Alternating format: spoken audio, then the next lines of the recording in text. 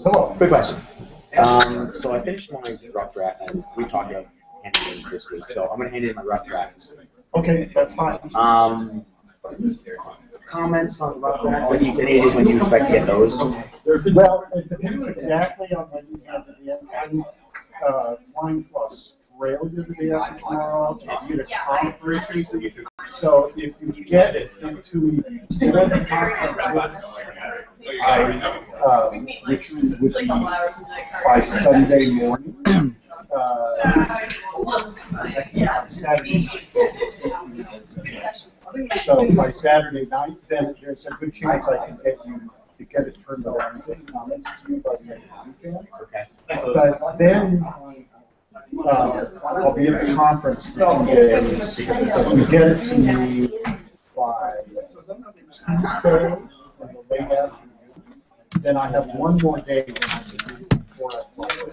Got it. So, and then, you know, it's like I'm out of action for a couple more days, so. In an ideal world, I mean, I'd love to take winter break and go over your comments. Yeah. Do that. Can I do that? That's fine.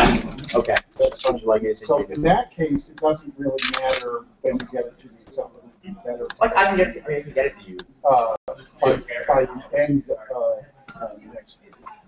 I can even get it to you by Saturday, but I would still like the option. Yeah, that's fine. That's fine. I'll send out an email to all the people who do papers about deadline extension. Okay, so I should wait on you before I send you an email requesting the official extension because I don't have to come to the registrar. I can do it blank. I'm probably looking for a sanction extension. Oh, so you can find the registrar on our website. Oh, you're the best. Cool. Okay, thank you. Yeah. I mean,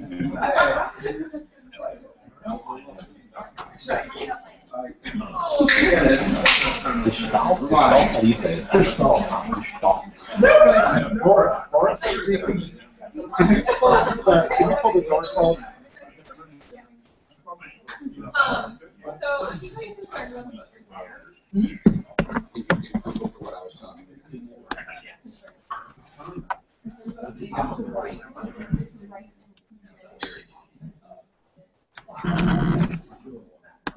Okay, so just two administrative things. Administrative thing one is we'll do the evaluations at the end today. If you have your laptops, you do them online. I think you know the drill. If you don't have your laptop with you, that's fine. You have, I think, till the end of the exam period. Please do them. I would be especially appreciative of any thoughts about format for next year. I know it won't benefit you, but for future students, like I've done this exact same class with one speaker a week. Would you prefer that? Was it a good idea to have a complete rough draft in the interim week? Other ways I could structure that, like you just write the thesis summary and then write the critical part afterwards. Anyway, any thoughts you have about the way the class is structured, I'm very interested in them and would appreciate it. So the second administrative thing is you should now have back all five of the 6 papers, but not, and you already have paper 6 back, I think. Everyone has paper 6 back. But you don't have paper 5 back. You'll get that back by about Wednesday or so. And if you are enrolled in the WR version of the class, I'll be sending out a communication regarding deadlines for the final paper. And that will have all the information about that. Okay, with that out of the way, I'm just going to do what I traditionally do, which is not to introduce Josh, I don't need one. but he doesn't need an introduction. but instead to tell you a little bit about why I invited him. So as you probably figured out now, I invite different people for different reasons. And one of the reasons I invited Josh is because he's at the very beginning of his career, but he's someone who created quite a profile for himself before he even entered the legal academy, and doing lots of interesting things. So I thought that this would be a really good opportunity for us to see someone at the beginning stage, and also it'd be a good opportunity for Josh to get his work out. And believe me, I remember being a first-year law professor when it was very difficult to get invitations to speak. And so I sort of try to do my part to promote beginning stage scholars. So Josh Blackman. Okay. Professor Salam, Professor Barnett, thank you very much. It is indeed an honor to be here. This is probably my most high-profile speaking gig yet, and hopefully will lead to others. All of you, thank you so much for your reaction papers. I read all of them, and I will try actually work them into my presentation today. You should consider yourselves very fortunate to have these two guys on your faculty. They're at the vanguard of constitutional law, and I don't say that lightly. The topic I'm talking about today is especially pertinent because this gentleman here was the godfather. He made this president offer he couldn't refuse, and it almost worked. So a lot of what I'll be talking about today relates directly to what Professor Barnett has done, and as well, a lot of the commentary that Professor Salam has written about after the case. So let's just take a step back. The Affordable Care Act case, which you all know, a couple months ago went right down the road. It happened really, really, really fast. It really began November 2009. And over the course of a little bit less than 3 years, it went through a lot of changes. Constitutional law usually evolves at a somewhat glacial pace. Think about Heller, for example. It took almost 20 or 25 years to get a case to the Supreme Court arguing what's the original meaning of the Second Amendment. These things take a while, but there are times when, out of necessity, you have to move quick. Perhaps the best example is Bush v. Gore. In a span of 20 days, Ted Olson came up with an argument about why Florida's recount violated the Equal Protection Clause. That was a very quick thing, and everyone had to jump behind it. Very quickly, you had all the leading Republicans saying, yes, this is an equal protection violation, forget state rights, but this is an equal protection violation. And we have these quick changes. NFIB wasn't quite that quick, but it was pretty fast. And when you move fast, you have to make a lot of decisions. And when you make these decisions, you're not always able to fully appreciate and grasp when you're in the moment, because you're always thinking, what do we do next? How do we win this argument? When are we going to Richmond? When are we going to Atlanta? When are we going to Pensacola? So what I aimed to do in this paper was take that step back and try and draw several lessons, big, broad lessons that we can appreciate. This was a paper which I contributed to the Chapman Law Review. They have a symposium on libertarian thought after the healthcare case. And to preempt a lot of your comments, I'm very much aware that a lot of the ideas aren't fully fleshed out. I had about 6 weeks to write this. So it was very short, and I fully intend on ramping this up into a full-length law review article, or maybe even 2 articles. Also, I'm actually writing a book about the healthcare cases, so if your comments that this is an overly descriptive article, that's very astute, because a lot of what I'm incorporating was my account of how this case evolved. And the reason why the account of how this case evolved is because this case did not just transpire inside the court. This wasn't about textualism. It wasn't really about originalism. It wasn't so much about precedent. Rather, this was about how the Constitution was changed outside the courts. To quote Jack Balkin, taking ideas from off the wall, putting them onto the wall. And people like Randy Barnett and many others put their lives into this case for 3 years to work and get this case onto the wall. So I'll start by just giving a brief sketch of the first few lessons, and I'll focus most of my talk on the final lessons. One thing to just stress, when I teach in my class, I like to have a lot of interaction. I don't like talking that much, so I have a live chat open. If any of you have a computer, go to that website, todaysmeet.com/GULC, and put some questions there. I can see it right here. And that way I can kind of weave into my narrative what you're asking about. Trust me, it works. I do this with lecture with 70 kids, and it actually works fairly well. Yeah. But you can type questions there. I don't need to, you don't need to, don't call me maybe. So let's begin. I think the first 2 big lessons we should draw from this case is how the entire judicial activism, judicial restraint dichotomy crumbled. And I realize I'm grossly oversimplifying, and I hope you'll indulge me just a bit. But for generations, the general divide was liberals, progressives, tended to like activist judges. They liked judges who were counter-majoritarian, who can recognize rights, who would help reinforce representation of those who don't have access to courts. This was something that was very much in the vanguard. And by and large, conservatives, in response or in backlash, however you want to describe it, were the opposite. They said, no, we should have judges who are restrained in the model of Robert Bork, that the Ninth Amendment's an inkblot, and we should not be stepping outside of our shoes to try and find rights. I think a lot of this decay started crumbling when we started getting to the Rehnquist court in the so-called New Federalism era. With these cases, there was suddenly a realization that, wait a minute, the New Deal court but New Deal court erred, and we're not able to fix that. But maybe we can ratchet it back, or this far but no farther, so to speak. So conservatives started having a little bit less of a hostility to courts engaging the entire Constitution. And we saw this in cases like Lopez, Morrison, Seminole Tribe, Alden v. Maine, leading up to Raich, and I'll get to Raich in a few minutes. But conservatives became more accepting of this. Then we had the case in the 2000s. We had Citizens United. We had DC v. Heller. We had McDonald v. Chicago. And these all are cases where judges who are conservatives and appointed by Republicans are more willing to strike down laws. And then we have the dissenters in Citizens United, and the dissenters in Heller, and the dissenters in McDonald, who say, no, no, no, we need to defer to the democratic process. And I feel almost like I'm entering a bizarro world with how this reversal of roles has ensued. The key difference, and of course you're smart enough to realize this, is we're talking about different rights. Here we're talking about rights conservatives and libertarians like guns and free speech, and in other cases, the rights that progressives tend to like, you know, like affirmative action or abortion or whatever you want. But I think this helps to hit home that these talking points which conservatives are so good at, we need restrained judges, we need, you know, who won't legislate from the bench. I mean, it doesn't have that much teeth when you get down to it. One small note, and you probably realize this, but if you look at the vote in healthcare cases, of course, Justice Roberts was the however you want to call it. He was also the vote in Citizens United to say we shouldn't go too far. So keep that in mind.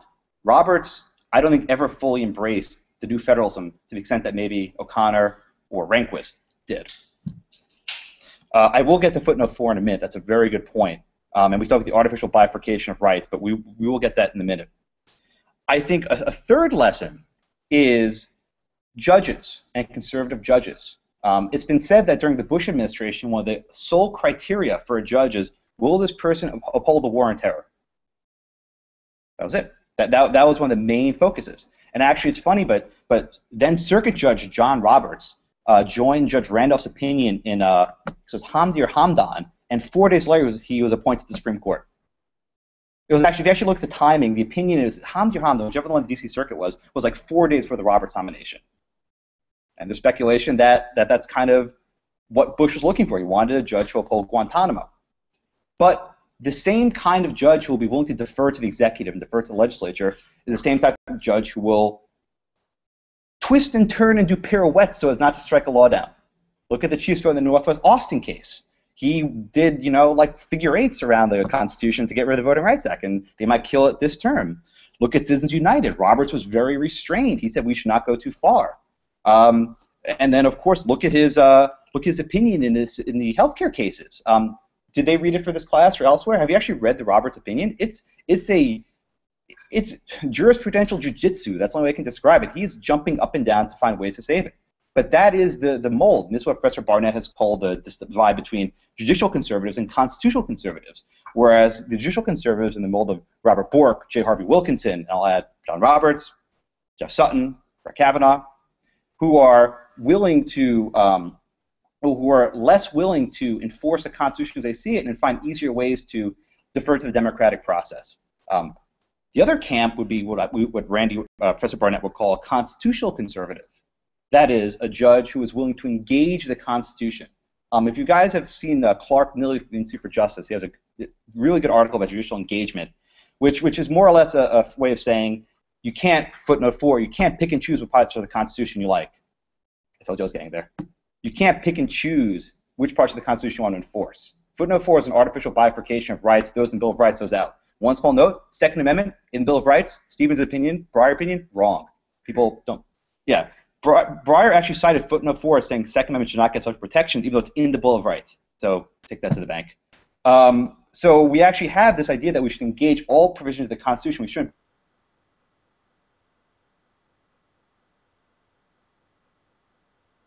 there's a constitution, it has a meaning, we're going to go there. Conservatives confirm. So I think this leads into what I think is my fourth point, which is really libertarians. And I think it's important to kind of distinguish libertarians and conservatives, specifically because conservatives, by and large, have accepted the idea of footnote 4 Caroline products. They're okay with it because they don't want Roe. I mean, they don't like Lochner. They don't like Roe. They don't like substantive due process. So in that sense, footnote 4 is a way for them to save themselves. But we saw in this last case that conservatives, in really the last 10 years, have been willing to eschew precedents. They've been willing to strike down, Austin versus Chamber of Commerce and Cincinnati United. They're willing to strike down U.S. v. Miller, which is a 7-year-old precedent in the Second Amendment. They're willing to perhaps strike down or at least cabin the extent of Wickard and Lopez and Morrison to an extent, or Darby in those other cases. So conservatism is not really about keeping old precedents to the extent that you're not like in the John Roberts camp. Because what Roberts did was very tricky, and I'll answer your question in this way. He didn't adhere to the old precedents. He accepted the 5 votes, I think there were 5 votes to strike down the mandate as a violation of commerce necessary and proper. But what he did was he found a way to save under tax. So Roberts wasn't interested in saving old precedents. He was just interested in not pissing off the elected branches and not making people upset. He had a very finite way of accomplishing that, which fits into this mold. If you look at what Judge Sutton did and what Judge Kavanaugh did, they kind of went around the issue to try and resolve it. At least Roberts said, okay, I'll give you 5 votes because I'm the Supreme Court. Kavanaugh and Sutton couldn't do that. But Roberts said, we're going to save on this front. When I originally wrote this paper, we saw the presidential election coming up. And I said, wow, this might actually impact the next presidential election. Who will be appointed to the Supreme Court? Not so much. So we have at least 4 more years before we have to worry about this. But I think you can be pretty certain that if there's a Republican nominee to the Supreme Court, say replace Justice Scalia in 2017, whatever the year happens to be, that candidate will be asked, what do you think about the doctrine of enumerated powers? How would you feel about judicial restraint? These are the kinds of questions which I think will be posed. Justice Kagan was asked by Senator Sessions, can the government make me broccoli? That question didn't go too far, I suppose, when she was being confirmed. So that's really the 4th lesson about libertarians. And on libertarians, I think the most interesting facet is the relationship between libertarianism and originalism. A lot of you put in your comments something to the same effect, that I assume that the Constitution is a libertarian document, or I assume that the Constitution compels libertarian results. Professor Barnett he gave the Simon lecture at Cato a couple years ago, in which he said that the Constitution is a libertarian document, and I commend it all to read. So I won't defend that position. I think he does it much more ably than I can. What I'll say is, I'm not saying whether the Constitution is libertarian or not. What I will say is that, by and large, most libertarians have hung their hats on jurisprudence of originalism for the last 10 years, 15 years, by and large.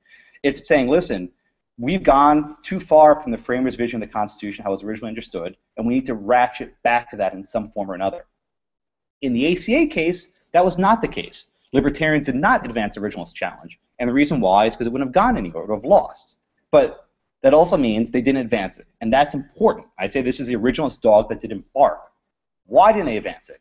And if they didn't advance it here, does that weaken the jurisprudence? A number of you made comments to the effect of, if you sacrifice the methodology for the end, you weaken the methodology in the long term.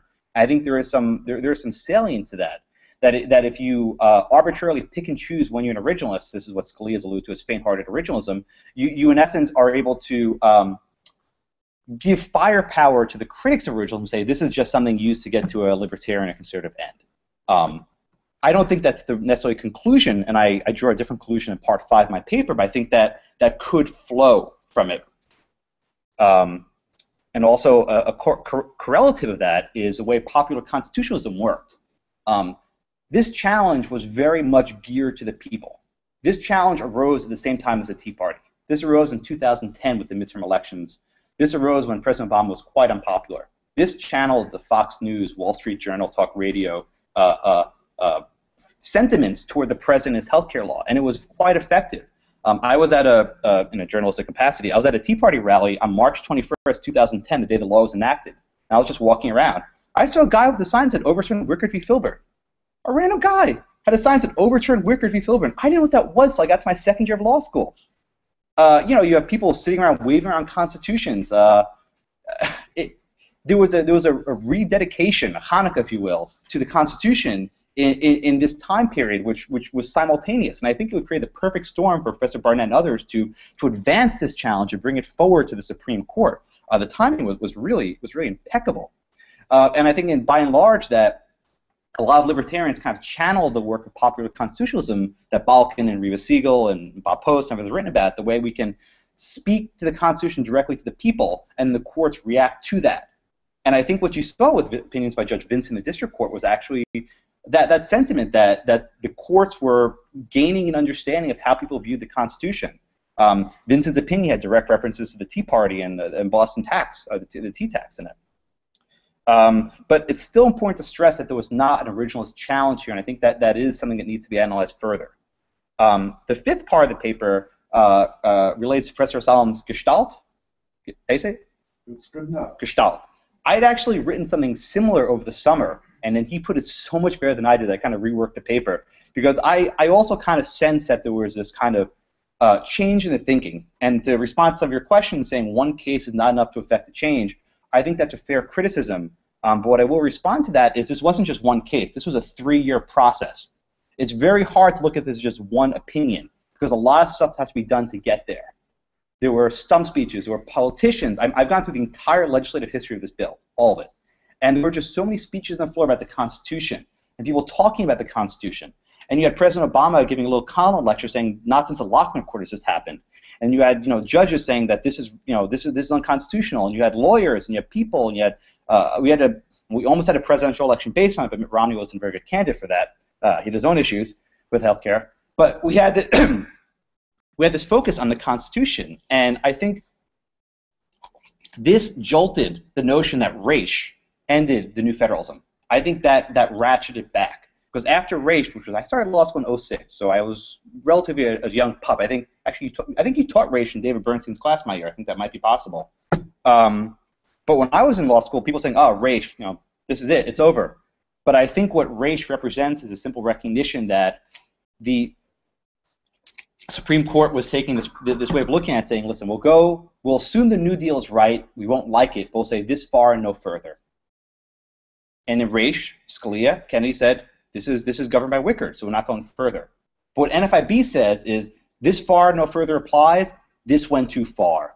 Mandating inactivity. Regulating inactivity is too far and you can't do it. And I think what scares opponents of this case the most is not the Chief Justice's whatever tax opinion. It's the fact that now there's a notion that the New Deal settlement hasn't been settled, or the Gestalt, that there is this question about it. And even if we can't go back and reverse the New Deal, which I don't think will happen, I don't think most people want to happen, there's this notion that if you want to go further, the government has to justify it. And that the government failed.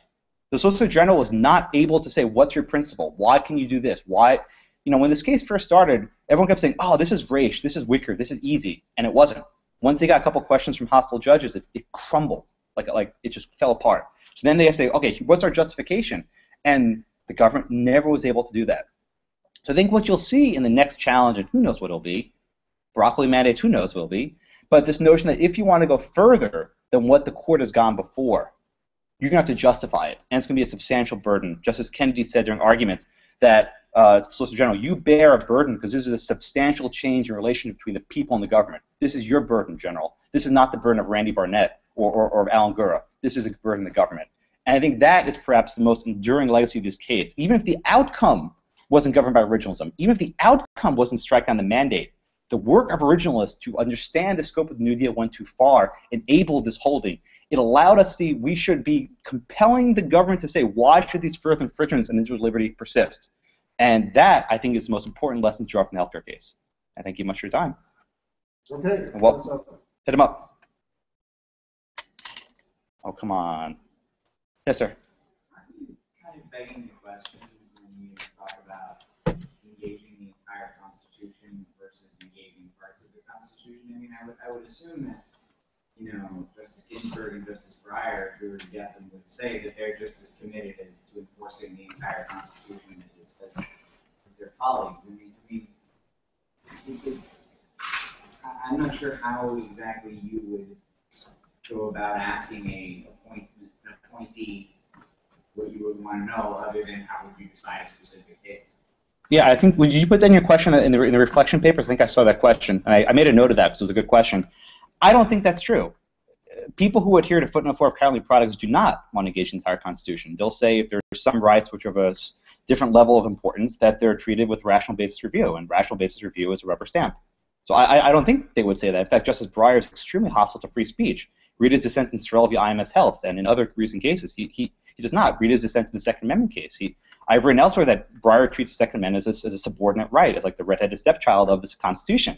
So I don't think that. But just as well, I don't think conservatives are willing to fully embrace protections under the Privileges and Immunities Clause. Professor Barnett just saw at McDonald, and you had 4 justices who just want to turn a blind eye to the PRI clause. So I don't think any of the, and only Thomas, who I would say is probably the most committed originalist, the most committed engaged judge, said, listen, this due process stuff is wrong as a matter of original meaning. I'd go back and look at PRI. And that's how, and that was the tie vote in McDonald, by the way. That was the 5th vote for the holding. So under traditional rules, that would be the most narrow holding. That would be the rule. But Judge Easterbrook had an opinion in 7th Circuit where he basically said, don't worry about Thomas. It's, it's no big deal. It's due process. Because courts have actually looked at this afterwards. But that was a very good question. I think it would apply just as easily to Scalia and Alito as it would to Breyer and Ginsburg. But I think it's a fair point. Yes, sir. Edward, thanks for giving me some opportunity to very Thank you. questions today. It was interesting to me that it seems to be trying to form a narrative that looks at NFIB through a particular lens and lets it sort of develop into more. But it seemed that your lens was particularly targeted, and so it kind of ignored all the. So what I kind of did in my take was attempt to look at all the 5 factors that you raised, and then gave plausible alternatives or differently interpreting them that would give you a completely different outcome of how to look at NFIB. And I think that, and so I guess my first kind of suggestion that kind of want to, if I were to address those things, because they are like seemingly very plausible alternatives. Like Chief Justice Roberts not necessarily being a judicial conservative, but having a much more, maybe a less noble idea about writing in NFIB, et cetera. So I kind of raised some of those things. And these are not novel ideas, they were said by so, but I guess my most what I kind of like to get in question form is, do you really think that there's been a constitutional shift in the popular demographic? I mean, some of the most violent or interesting challenges on the constitutional ground came from like the Tea Party, which is an extremist wing of the Republican Party. Or at least to adopt the Republican Party over the last few years. I would be extremely hesitant to say that the Tea Party is representative of popular America. I mean, like 70% of Americans oppose the mandate. This is not just fringe people. No, I agree, and I wrote that point that I accept. I mean, we can't fight both. But there's something to the also that not all the pieces of the healthcare law were opposed popularly. Actually, significant portions of them were popularly supported. And so it seems like it's much more nuanced. Like you seem to suggest that the popular voice says we want a more originalist interpretation of the Constitution, but I'm not convinced that that is the case, or at least not on the federalism grounds that you seem to be thinking popular support is behind. Like that's a very nuanced position that the federal government doesn't have the authority to do this, and state governments might. Is a very nuanced position, and that's not what I heard from the cries of kind of like, even what we were seeing in the majority. I don't think people who in the 70% said, I think on federalism grounds they can't do this.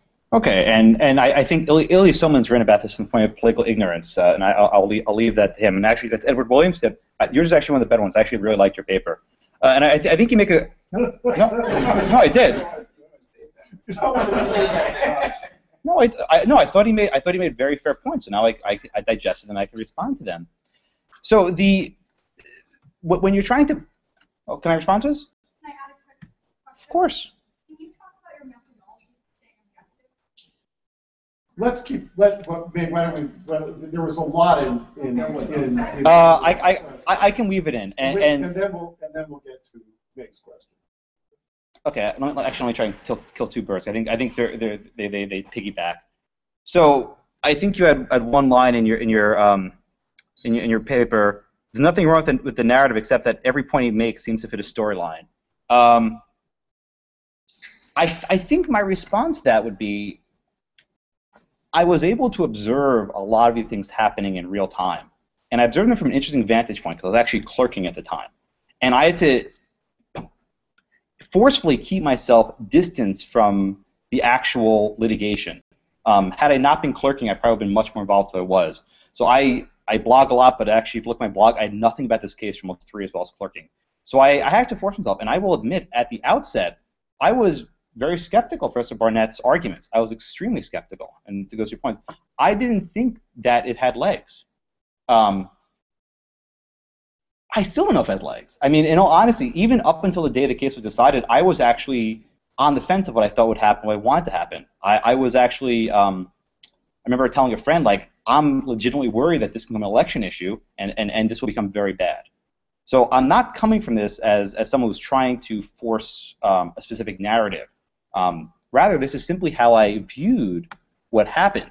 I viewed how, at the outset, progressive professors and opponents of this law were extremely dismissive about this. But that didn't last very long. And something changed. There are lots of constitutional arguments that make no sense, that go nowhere. But something about this argument was able to capture people. I don't know if it was just as simple as saying broccoli. I don't know if it's simple as saying the government can't force you to have inactivity. But something about this happened. Under most circumstances, when a president passes a landmark piece of legislation, that's usually the end of the story. He had both houses. He had a very popular support. This was his mandate, no pun intended. But something happened. What happened is what I try to draw from this narrative. And when I go through the chronology of almost 3 years of events and the evolution of the thinking on both sides, what seems to me is that people start to realize, wait a minute, our country isn't where we thought it was. Our Constitution isn't where we thought it was in 2009, where we could just pass this law and Speaker Pelosi can say, are you kidding me, with constitutional challenges? That's where people thought it was. But that's not where it is anymore. It changed, it moved, and what my narrative is saying is how it moved. You might disagree with me about the sequence of events, but I think you have to agree that something changed and something moved. And we are not in the same place we were in 2009. And that is the gestalt Professor Solomons referred to. That is this shift, this change, this metamorphosis. And you might differ with me over the degree or extent of it, but something happened, and it happened quick. And this is, I think, one of the first stabs at trying to pin it down. And I welcome competing narratives. I mean that generally. I don't think I have all the right answers. I know I don't. You know, I'm just some guy with a blog. But I think this does make a certain amount of sense if you view it in this larger perspective. So I hope I've answered both of your questions. So I think you've answered your kind of merits. I really just want to know about your process. I don't. What do you mean process? I'm sorry? Like what liberal scholars are you reading? I mean, for my book, I've done over 75 interviews with everyone from like Jack Balkin. I'm talking to Neil Katyal tomorrow. I mean, I've Maury Liederman, I'm seeing later today. I've talked to just about everyone. Reva Siegel. I mean, Bob Post.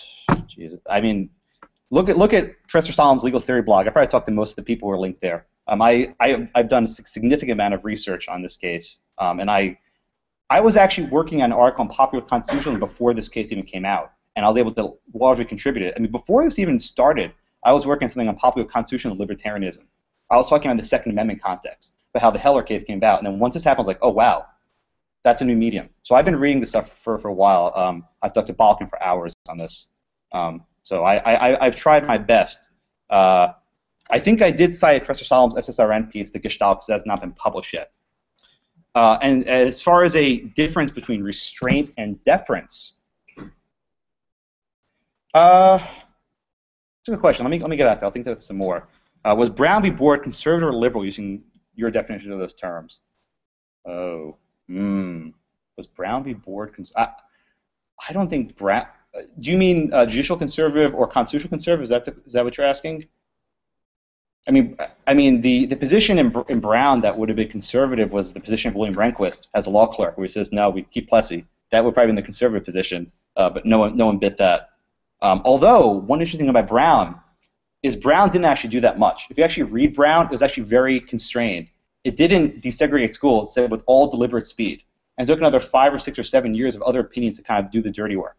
So in many respects, Brown was more conservative than most people give credit for. Sir?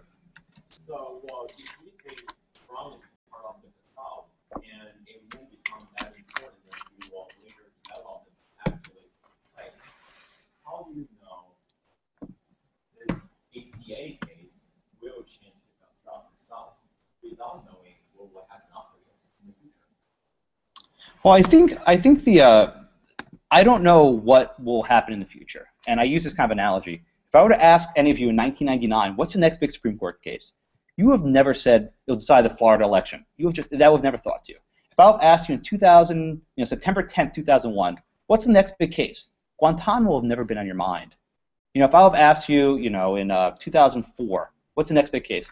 No one would think about the Second Amendment. That's been a dead letter for 70 years. If I had asked Randy on like November, say, 11th, 2009, what's going to be the next big case? No one would think about the mandate. I mean, the reason why I can answer the question is you never know what the Constitution will lead. What we do know is how things settle now and how they settled a couple years ago. And to go back to his question, things are slightly different now than they were before. How this portends for the future, I don't know. That's why we say the Gestalt is unsettled. I haven't said the Gestalt settles somewhere else. It hasn't like migrated. It's just in flux. It's in a state of change, and it's not crystallized as we had thought it was. There were several other papers that discussed the Gestalt. John, you had a question about the Gestalt, and Joe, your paper talked a little bit about the Gestalt. Maybe do you want to follow that up? Sure. Thanks a lot. But my question was really on how far you had to go. And so I didn't believe that Professor Solem went quite as far as you did in his paper. So I thought he had signified that we had rocked the existing, what he described as a constitutional Gestalt, or the theory as it is. But I don't think that he was going as far as to say that we've actually established a new one. And I don't think I said, I think you misread what I wrote. Did you use the word crystallize? I think you see this in that quote. Was that your paper? Yeah. I think it was in a slightly different context. I think what I said in that sentence was the New Deal settlement had crystallized, and now that crystallization has been unsettled. I think there was a slight, maybe I wrote it in a confusing manner. But I don't think this new settlement has crystallized at all. I don't. And to go back to your question, sir, I think it's going to take the next case to see what this means. But the more likely effect is not the next case, but the next president who's thinking about doing something will think twice. That's kind of like the sort of Damocles, so to speak. It's not, it doesn't need to get to 1 Street. It can stop at 1600. Because saying, wait a minute, maybe we shouldn't do this. If you were giving President Obama advice back in 2009, maybe you said, maybe we should just make this a tax. Forget political. Let's just make this a tax, and then we would have been out. We would have been done. If they did this, there's this great story Frances Perkins related years ago. She was a secretary of the Labor Department during the New Deal, and she tells this great story that when FDR was considering Social Security, they didn't know how they can do it through the Commerce Clause, and then she went to a party, and she bumped into then Justice Hughes, and they were just chit-chatting. It was a tea party. And no pun intended, but they were just chit-chatting. And she goes to Justice Hughes, we have this law, we don't know how to do it. And then Hughes goes and quotes something like, "My dear, the taxing power is all you need." And as the law goes, she ran back to the Labor Department and said, "You got to make this a tax. You make this a tax." And in Helvering, the Supreme Court said, you can hold this as a tax. This is a choice that President Obama did not make. He did not want to raise taxes because that was his campaign promise. Another one of his campaign promise was no individual mandate. Go back and look at the debates between him and Hillary in 2008. It's hilarious. Hillary says, we need a mandate. And Obama says, no, we will not force people to have health care. It's actually really funny. But he said, we will not raise taxes. So he made a decision. We'll do this under commerce. And at the time, no one in the White House thought this was even conceivably constitutionally deficient. The House of Representatives made no findings whatsoever about constitutionality. To answer your question, I've talked to people at ACS, and they drafted a number of the findings for the Senate about why this was constitutional. I talked to the guy who wrote them. And they insist, listen, you got to do this because this is not as settled as you think it is. But there was this almost a hubris, so to speak, of that this is fine. Today, that hubris is gone. Yes, sir. I was the other guy who wrote about this stuff. Thank you. I also talked about crystallization too. And my question to you is, what do you think about cases like Lopez Morris thinking about before Sabisky went through it and already shattered the New Deal? No, and I think this goes to what a point Professor Barnett has made, was it's not that Lopez and this is what I think people don't get about the new federalism. They didn't reverse the New Deal. They simply said this far but no farther, without a justification. In other words, Lopez and Morrison didn't reverse Wickard. They didn't reverse Darby or Jones-Laughlin. They didn't reverse any of those cases. They said, this is something further than what the New Deal court allowed. So when we get to Raich, they're saying, listen, this is controlled by Wickard. You're not outside the New Deal sphere. So you win, the government. Because in Wickard, I'm sorry, Raich, Professor Barnett had to justify why this was unconstitutional. He had the burden. Go listen to the arguments in the Supreme Court. Who had the burden? It's the government. Very hostile, but the government had the burden, and they failed. Well, no, they won. They were saved by grace, I suppose. But the argument was framed as, Solicitor General, what is your argument? Why do you satisfy this burden? And that's how the entire litigation was styled. Someone made a point saying I shouldn't be focusing on the litigation style, but I should focus on the outcome. I think that's a fair point, but it's very likely that the outcome wasn't what it was, which might be important enough as it is. But I'm trying to just see how the case was postured from the outset, that it was framed in terms of the government satisfying this burden at all levels of litigation. Since McDonald closed the door on PRI clause, should the originalists assert non-original arguments? Okay. I'm sorry. I'm going to interview you. Josh, could you shut down the Oh, chat? I'm sorry. This is my sorry. I'm facing the other way, and also I'm finding it very disconcerting. Okay, it's off. If you could shut down the chat, it's off. That would be better for me. Okay. I wrote a paper about this, and I was wondering if, by extension of your argument, if you think originalists should assert non-originalist substantive due process to bring the 14th Amendment as a whole back closer to its original meaning for libertarians? Yeah, and that's a tricky question. I mean, substantive due process has gotten a very bad name because of all the years that it's been just attacked. Tim Sandifer had a book, The Right to an Honest Living, and there are other scholars who have said that substantive due process does have a historical pedigree. Perhaps not so much in 1787, but in 1868, that the notion that due process, that substance, was valid. This might be what Professor Solomon called an originalism second best, that if we can't go PRI, we have to accept due process. And we're not going to say that the Bill of Rights should not be incorporated at all because we've done it incorrectly. And if I can lead into another point, that even though we know Slaughterhouse is wrong, and the four justices, the majority of McDonald, effectively conceded that Slaughterhouse was wrong, and the four dissenters in McDonald really couldn't say anything against Slaughterhouse. No one rebutted Justice Thomas. I think that's a slight realization that, listen, like, whoopsie, we made a mistake, but we're not going to go back. And unlike federalism and Commerce Clause cases, there's not much fertile ground left for incorporation. There just isn't. I think the Seventh Amendment and the unanimous verdict clause and a couple other clauses haven't been incorporated, but there's just not much left there. In fact, the Supreme Court denied cert in a unanimous verdict clause that was challenging Apodaca about a year or two ago. Eugene Volokh had the cert petition on that. But the general notion is that is not quite as big of a deal as it is for federalism, because there are ways the government can go further and try and expand their powers. Yes, sir. One of my criticisms was maybe an over-attribution to originalism and under-attribution to popular constitutionalism. So you mentioned how important it was that it was set to 7% unpopular, and Professor Barnett mentioned that the Tea Party, ground level support was important. So I'm curious if you think that the case would have gotten nearly as far if the favorability rating was 70% on the mandate rather than the unfavorability. It would have gone. I don't think it would have gone very far. I think I made this point somewhere that that had it not had this popular support behind it, it wouldn't have gotten to the starting line. I think that's right. There are lots of crazy constitutional challenges that start every day. I mean, you guys are really smart lawyers. You'll be lawyers in a year or so. You come up with some pretty smart constitutional arguments, but unless someone's willing to buy it, you're not going anywhere. And this is, I think, is a capture well between a Balkin Barnett blog exchange. That a lot of these, where Jack said, where Professor Balkin said, Professor Barnett is not trying just to convince you you're right. He's right. He's also trying to convince you that this idea is non-frivolous.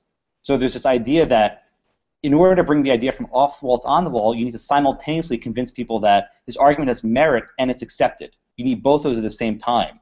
It's not enough to just say an argument has merit. You need to see that people are accepting it. And because people accept it, that means it has merit. There's this chicken and the egg feedback loop. And that's something that was done very quickly. And I don't think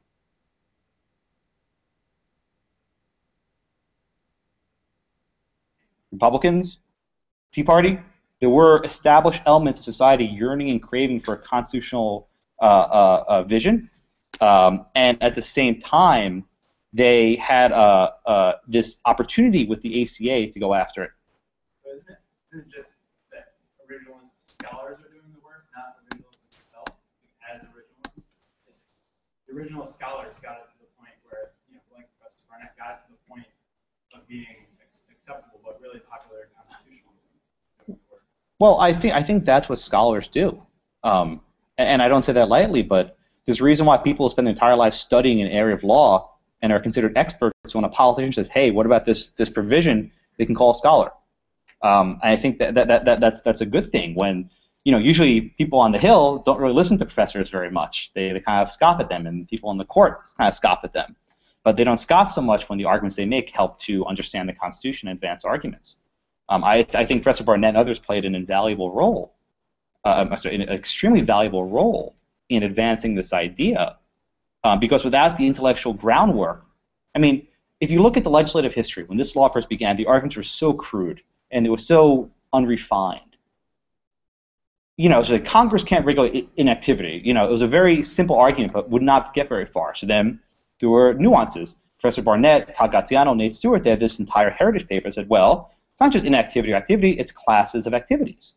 They looked to the language of race, and they said, okay, how does this fit in with race? And they developed a nuance argument. The tax argument, that was something that had to be developed. Whether it was a facial and as-applied challenge, these are very discrete decisions that had to be made, and thankfully people with experience were able to make these decisions. So it would not be enough to just hire, have a Republican hire Paul Clements and just go straight for it. You need to develop these ideas at the outset.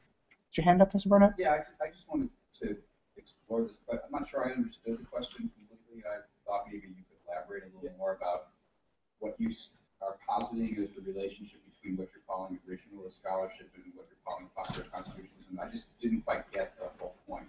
Yeah, so I probably didn't articulate it that well. I meant, so you and the other challengers didn't advance an explicitly originalist argument. My question was, you as an originalist scholar, drove a lot of the success of the litigation, but since you didn't advance an originalist argument, it's more of a win for libertarianism and the things that originalists try to achieve, like libertarianism, rather than a win for originalism as a method of constitutional interpretation. Did you ask in your paper about sort of whether it was originalist full? Maybe that was. What's your name, sir? I have my notes here. Okay, let me bring it up. Maybe it was Zach. Yeah, Zach had a comment in his paper about sort of a variation of this question, which is, was originalism sort of operating in the background as a force? And I think you're maintaining in the paper that it was, right? So there's this question, sort of, was originalism sort of operating in the background, pulling the justices towards the specific doctrinal arguments that were made to the Supreme Court, for example, or in the lower courts, right? That would be one theory, is that originalism was significant even though it was off stage. And then another account might be something like, well, originalism wasn't playing a role here, it wasn't in the briefs, there wasn't that much, there really wasn't a focus at all, that something else was doing the work, and that the theory there might be that it was popular constitutionalism, that this was opposition to the legislation and sort of the appeal of the argument that mandates were different, that's what was really doing it. I take a crack at this? And I'm not sure this is really very complicated, and I'm not sure I know exactly how much of which was playing at what time. I think this idea that originalism, first of all, originalism played no role, as Josh accurately reports in the litigation, any of the public, most of the public argumentation, but I do think it played a role, it has played a role for many years in delegitimizing the unlimited reading of the New Deal settlement, which is the law professor's reading, and was in fact some judges' reading in the past, which is that with respect to the national economy, Congress has unlimited plenary power to do it, subject only to express constraints like the Bill of Rights and an unenumerated right like privacy or something. But other than that, Congress can do what it wants. That was the law professor's reading, beginning with the new federalism that was arrested, but I think it was arrested because at least by the 90s when Lopez was decided, the original, the fact that the New Deal had gone beyond the original meaning was considered both true and generally acknowledged by everybody. Actually, always has been, and bad. So it's not only true, but also not great. That didn't mean anybody was prepared to repeal it or go back. In fact, I think most conservative judges and justices are simply not. Only Justice Thomas, I think, would be prepared to do something like that. One justice. But it does exert, I think, in the background, this kind of gravitational force where it basically says, fine, you can go as far as you've gone. We're not going back on that. We're not going to pull it back. But if you want to go farther than that, sort of escape and go farther than that, you don't get an automatic pass to do that.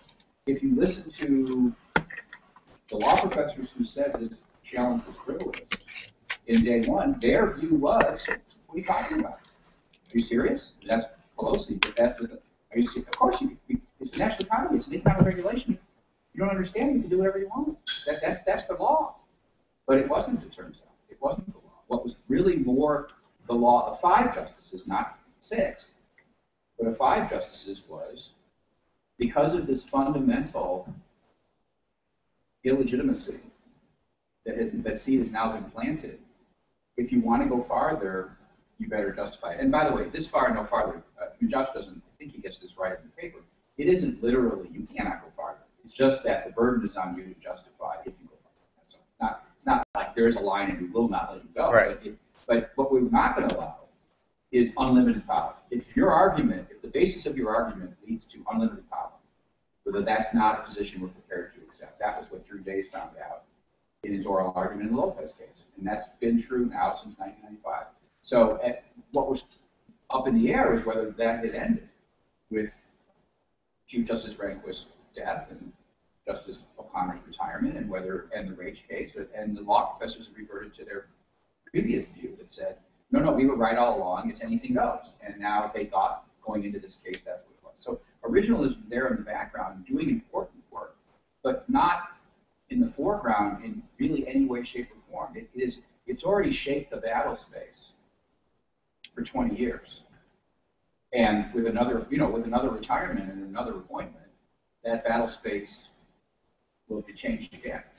But is that an answer to the question? So it's sort of like a spectrum almost. You have the law professor's version